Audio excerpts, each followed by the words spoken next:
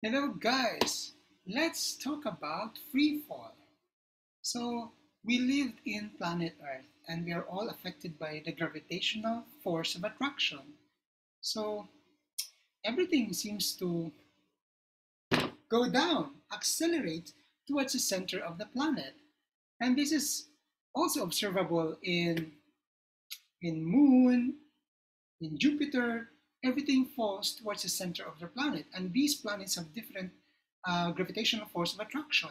The bigger the planet is, the higher the force of gravity of that planet. So let's say this is the sun. The sun has a tremendous amount of gravitational force of attraction. And so planet Earth, let's say this is planet Earth, it, it wants to go in a straight path, but it cannot because of the gravitational force of attraction of the sun. So it is attracted towards the center of the sun, and it has its own direction. So in effect, it cannot escape that gravitational pull.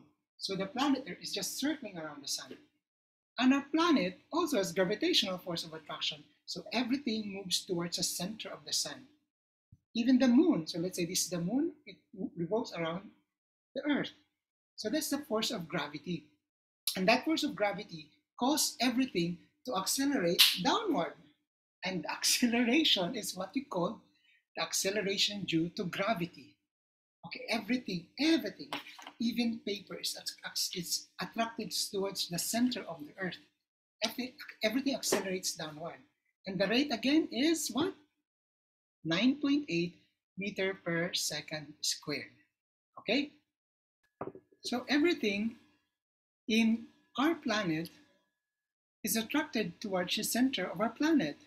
Like whether you are in the North Pole, South Pole, whenever you are in the planet, all of us tend to go to the center of the planet. The ball will bounce back and then will in any location of the planet. Whether you are in the mountains, still in the planet, okay? All of us will accelerate. And that acceleration is actually determined. And what is that? I hope every one of you knows this already.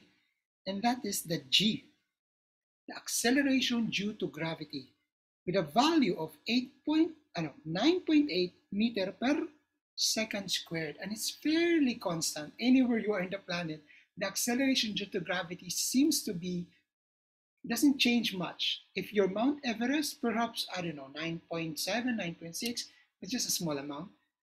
Still close to 9.8, right? So that's the acceleration due to gravity. Now, if you're going to use this value in an equation, you have to use A, and that is negative G, because G is just a magnitude. We don't include the negative sign. Well, we know that it's going downward, but we don't include the sign. G is just a magnitude, no direction.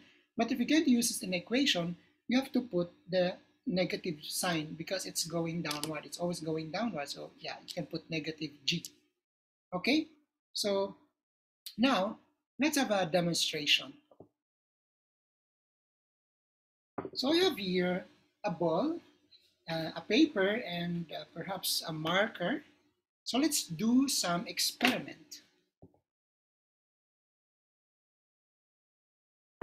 First question, which one will fall faster, a ball or a paper?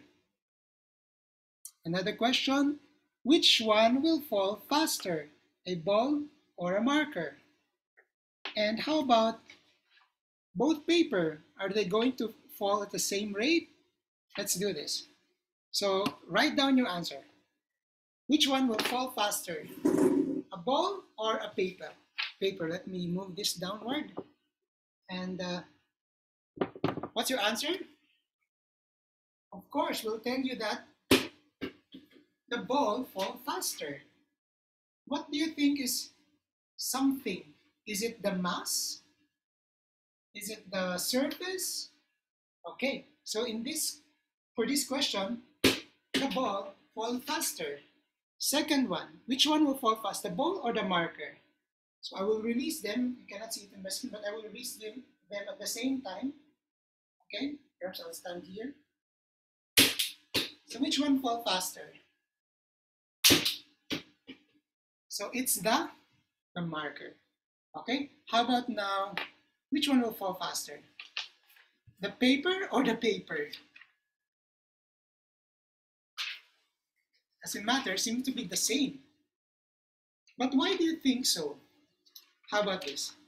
The paper or the paper? Again.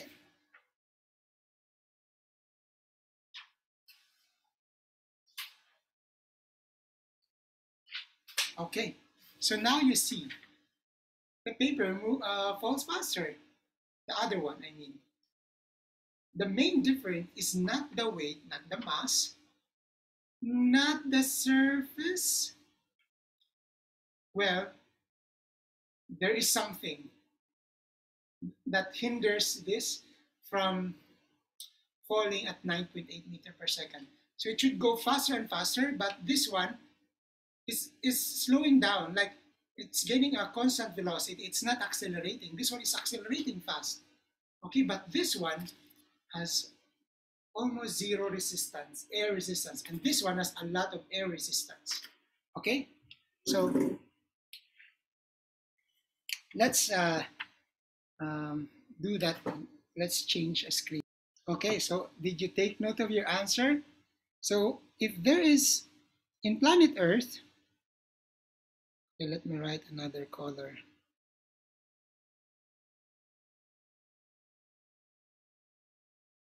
Okay, so this is planet Earth. And let's say in moon, okay? In moon, there's no air resistance, there's no atmosphere, okay? Or we can say in vacuum. In space, outer space, they should be the same, okay? Okay, the ball or the paper? In Earth, it's the ball. But in space or in moon, doesn't matter. They will fall at the same time. If you remember the experiment done by an astronaut when they landed in the moon, they had a feather, very light, and a hammer, very heavy. But they fall at the same rate because there's no air resistance. And they are accelerating with the acceleration due to gravity of the moon, which is about, I think, 1.6 meter per second squared. So it's about, I don't know, 5 times slower. So can you imagine if you're in the moon, you can jump 5 times higher, or you can fall without injury 5 times higher, okay? Because of the lower gravitational force of attraction in moon and the lower g, okay? In Earth, ball or marker? So it's the marker, right? Because marker seems to, as compared to the ball, you have more air resistance. So it will, uh, you know, it will become slower because of the air resistance or friction. But here, the marker is a little bit ballistic, so it tends to resist air resistance. It will fall faster. Okay, but it doesn't matter in space or in moon. The same. Here depends. So whether the one with this orientation will fall faster than the one with the higher surface area because it has more air resistance. This one has a little bit, just a little bit. Later on, it wobbles a little bit because of air, but if it's stable, it will fall faster. And again, in space or in vacuum, it doesn't matter. So really nice, amazing, amazing phenomena, right? So again, if you have a vacuum, so let's say this is your vacuum, it doesn't matter, so it's sealed. When I say sealed, there's no air, there's no particle, almost no particle. It's basically space. There's nothing. So in vacuum, whether you have a ball or a paper, they will fall at the same time because no air resistance.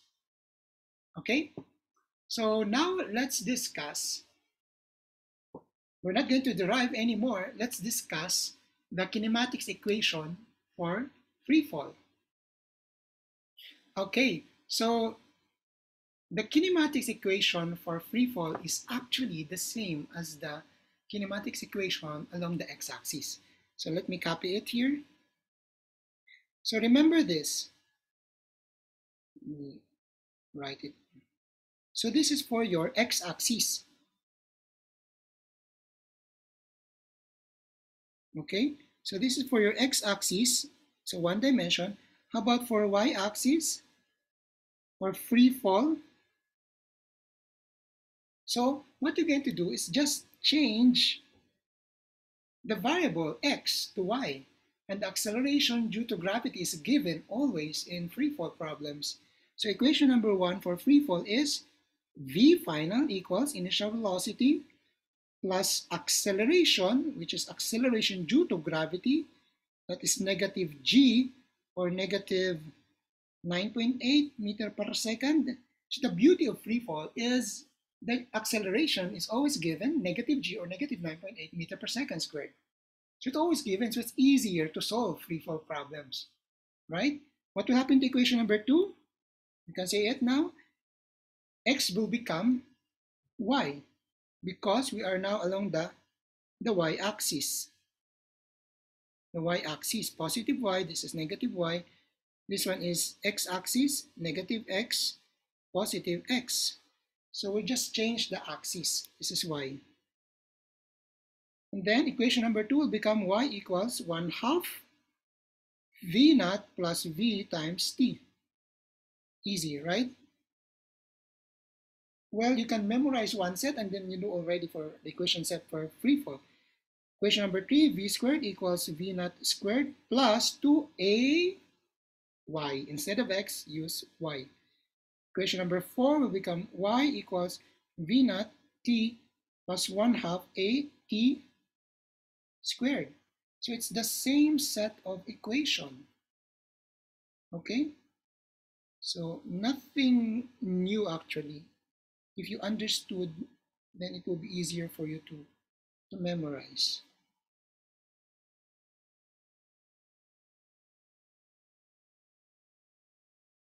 Okay? So these are equation of kinematics for free fall. Okay? Now, how do you use this when solving problems? Yeah, it's the same procedure. You visualize, draw and visualize a problem, choose the coordinate. Usually it starts at x or y equal to 0, downward, so going to the negative y. And then t naught is 0, write down the given and the required variables, choose the correct equation, and then solve. So take note, for free fall, it's always along the y-axis. So when you're solving problems in free fall, you have your y-axis like this. Okay? So sometimes if you toss a coin, if it's going up, it's positive y. Okay? If it's going up, it's positive y. If it's going down, so let's say the ball or an object fell down, then it's going negative y. And the acceleration is always negative g, or negative 9.8 meter per second squared. So let's say a ball is being thrown from the top of a building. So of course, you just let it fall, the ball, and then of course the time is t naught is 0, so it doesn't matter anymore. We don't need to write the t naught because we start at time 0. We'll just erase that. Here is the beauty of free fall. Initial velocity is usually equal to 0 meter per second, right? Okay, so if you're solving problem, you can use it. And then sometimes it goes down from a height of what? That height is equal to your negative y. Why negative? Because it's going down. We can say y is equal to negative h. Okay? And then usually there's the final velocity can be given or can be the required. But the acceleration is always given. Again, it's negative 9.8 meter per second squared, or negative g. Okay, what if you toss a coin? So let's say this is your thumb, and apologize for my drawing. You toss a coin, and this is your coin. It goes up, so it's positive y. But if the coin goes down, it's negative y. It goes up and it goes down. But the acceleration due to gravity is the same, negative 9.8 meter per second squared. It's always downward. Okay, so That's all for the free fall and one-dimension kinematics equation. Perhaps next time I will make a video on the graphical analysis of motion. If you have questions or suggestions, kindly write it down in the comment. And yeah, you can click the like button and notification so that you'll be notified when I will publish that tutorial on graphical analysis. See you in the next video. Bye. Enjoy learning, guys. Happy Valentine's Day. Cheers.